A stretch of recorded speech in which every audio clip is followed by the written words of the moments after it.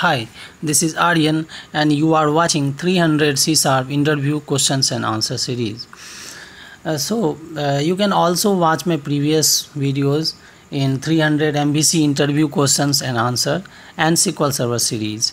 So now the next question is differences between managed and unmanaged code in C#. So managed code, the resource which is within your application domain is called managed code. In simple term, the code which is executed by CLR, that is Common Language Runtime, is called managed code. Any application which is developed in .NET framework is going to work under CLR.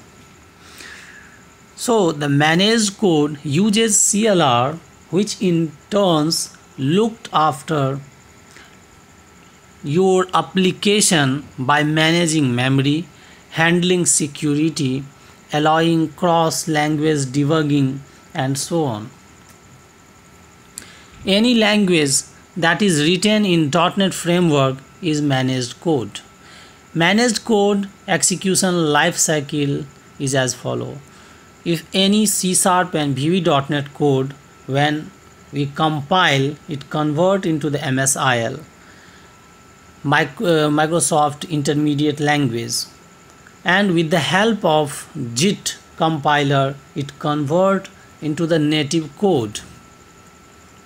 So unmanaged code, the code which is developed outside .NET framework is known as unmanaged code.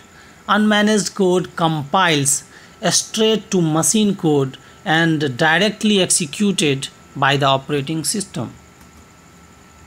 Unmanaged code, applications that do not run under the control of the CLR are said to be the unmanaged. Background compatibility with code of VB, ASP and COMS are the example of unmanaged code. Unmanaged code is executed with the help of wrapper classes. So wrapper classes are of two types, that is called CCW and RCW. CCW means COM callable wrapper and RCW means runtime callable wrapper.